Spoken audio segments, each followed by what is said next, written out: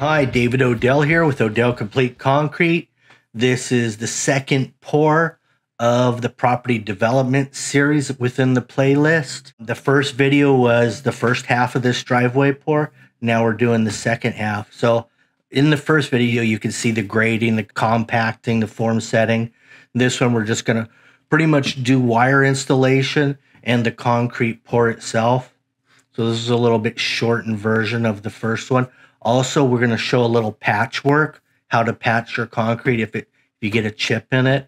That's within this video as well. Here's the dowels going in. You can see how fresh that concrete is that I'm drilling. So I'm being very careful.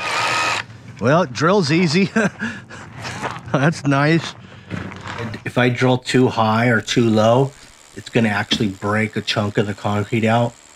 So I'm taking this pretty slow because it is so green, the concrete. I'm drilling these every 4 feet. So that's about all the dowels I'm doing. I'm doing a 1/2 inch hole and I'm using 3/8 rebar for my dowels.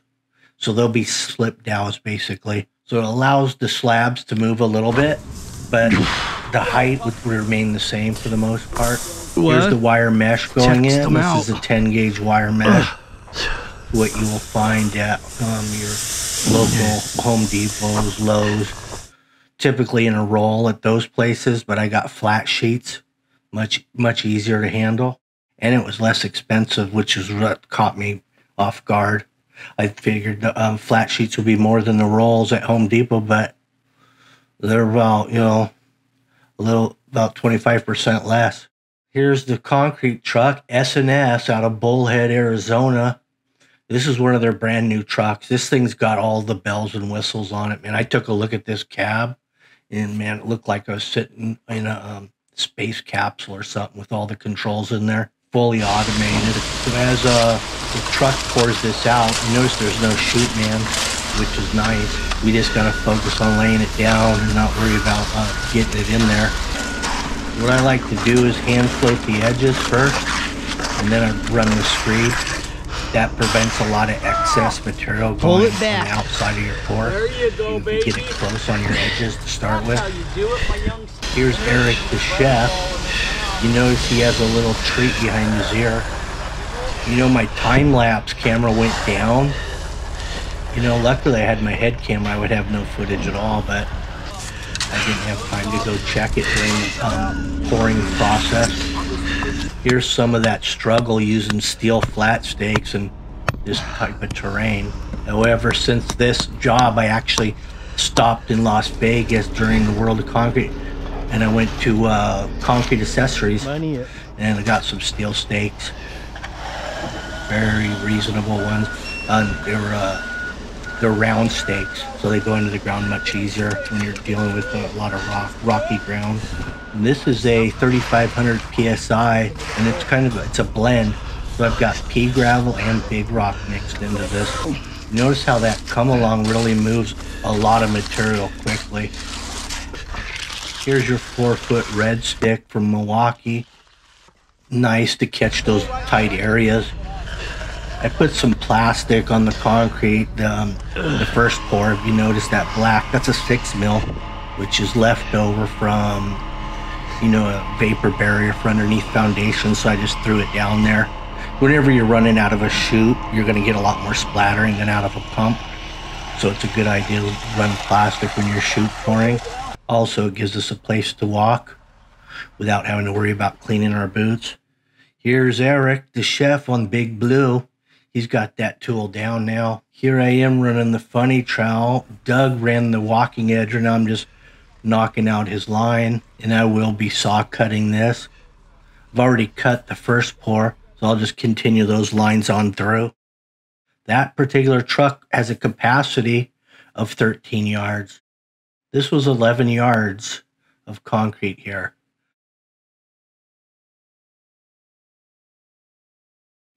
Here's your 6-inch wide 1/2 inch hand edger, followed up with your 4.5 by 12 trowel. That particular trowel is a Marshalltown brand. Probably the best type of trowels you can get. Now that we've pulled the plastic back, we can really get down making sure that the both elevations meet flush.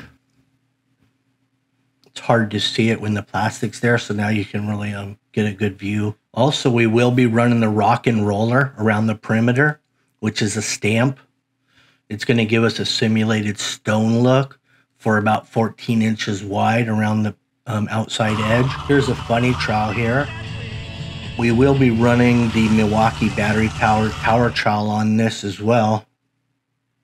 But we've got this thing in really great shape right now. I mean, we could do it by hand if we wanted to. But I really like this battery powered power trowel, so I'm going to use it. So I took the power trowel out there a little early. It was a little too wet to run, but it's just sitting there on a pan. Once it gets right, then I'll fire it up. There's Doug on the roller, knocking in the stone border. Eric was spraying the liquid release. Notice my pan is not perfectly centered on the blades. I don't know if that matters. Seemed to work fine. So with the MX Fuel Milwaukee power trowel, this thing will do about 800 square feet, 4 passes. That's what I've determined through my test on these 2 11-yard pours. Now here's Doug on the power trowel. You turn them down a little? Yeah. They're popping rocks. I know. It's kind of weird because it's so long. Right in this area here, you can see where some of the tops of those stones didn't get texture, where the roller didn't make contact. So I'm just going to touch it up and then clean up the joints with a roller joiner. Later on, I'm going to come back to this video and reference it in a walkthrough after I stain the perimeter and seal everything. So as I do the texture mat, I'm spraying some more liquid release on there. Eric's behind me, touching up the joints as I hand texture all the way through. After we got this all poured out, it rained for about 3 days after this. The very next day it started raining.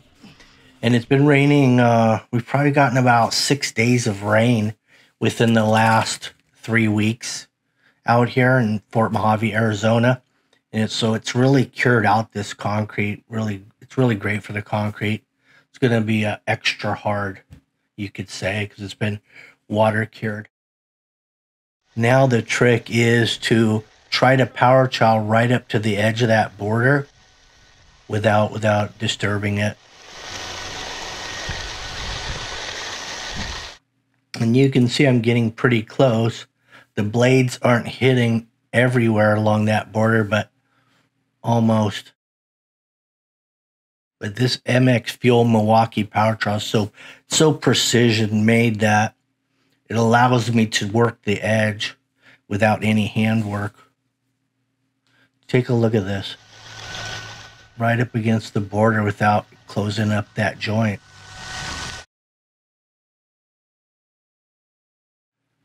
Can't get in that corner though. I wish I could, so I gotta actually break out the hand trowel. You know, I was thinking, what kind of pattern can I do? Because this is going to be the finish. I'm not going to broom it, and I'm not going to hard trowel it. I'm just going to leave a little peach fuzz on top from the machine. And that's going to make it a non-slip surface and my finished product. And I was thinking, should I do a pattern with this, or just kind of go with it? And it is what it is. And I just, instead of fighting and a pattern, I just kind of randomly hit it. This looks like it's pretty much near the final pass. All right, guys, I'm out here on the day after the pour, stripping some forms. Ran into a little bit of a problem, nothing major, however. But as I strip this form out, and that's what I'm going to show you is how to patch concrete now. Right here, see that? What it was is I had nails going through for this header form that split the 2 pours, and I didn't pull the nails out, so they were in the concrete. So when I lifted this up, it just knocked that chunk out. Here it is right here. Here's that piece. Let's see how it fits. Oh, not bad. I could glue that back in actually and then just patch it up. Could do that. Or I can just put a whole new patch in. I'm going to use this high performance cement. It's a fast set rapid repair mortar. Vertical or overhead structural repair. Extend for full depth repair. 28 days, 6,000 PSI. That should do the trick. Let's shake it up a little bit. I'm gonna need a margin trowel for this. And I like to use a paintbrush if I got one. Also, I do have some glue, some concrete glue. Doesn't really call for it, but if you got it, might as well use it. Concrete bonding adhesive. Also, it's an acrylic fortifier, so you can mix it with the concrete as well, or patch. First step is cleaning the area, getting the loose material off of here. Because this is the very next day of the break, it's gonna adhere really well. Just pour that on like that. I really don't want it to adhere to the first pour because there will be movement between here. Because my doweling, I actually use slip dowels, so allow for a little movement there. Now throw some of this in here. I've already got the water in there. Probably too much water, which means I got to use a lot more material to get it right. Kind of like using it again actually. Put a little cream on there like so.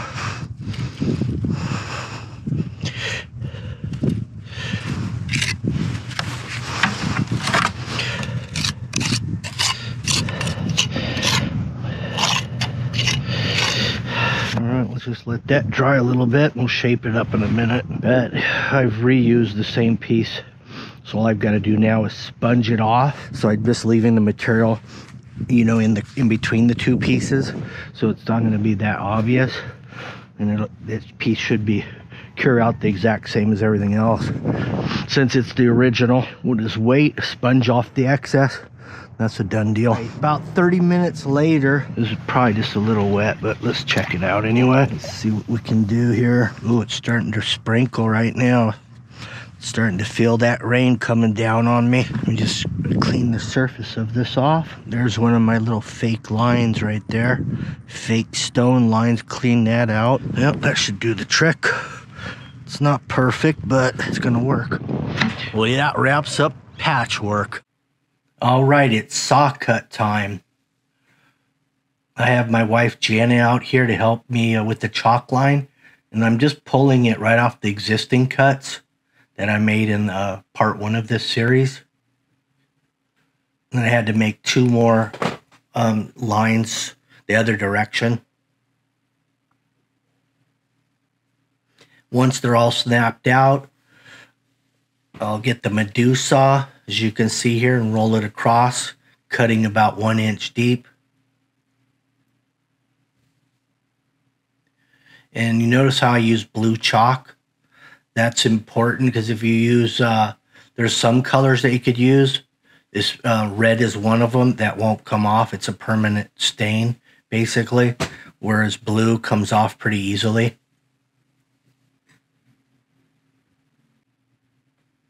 I had 1 puddle on the first pour. It was probably not even 1/8 of an inch deep, maybe.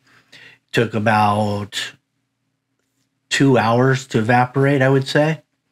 And then I also had another puddle in the second pour. Same thing, about the same size puddle, same amount of time for evaporation. So it wasn't too bad. And they're only about, 4x4 areas. But this is a relatively flat piece of concrete, and that's what you want if you're going to be doing any kind of sports on it. Like I have plans for this, you know, I'm going to be doing some different things on here, so this is ideal.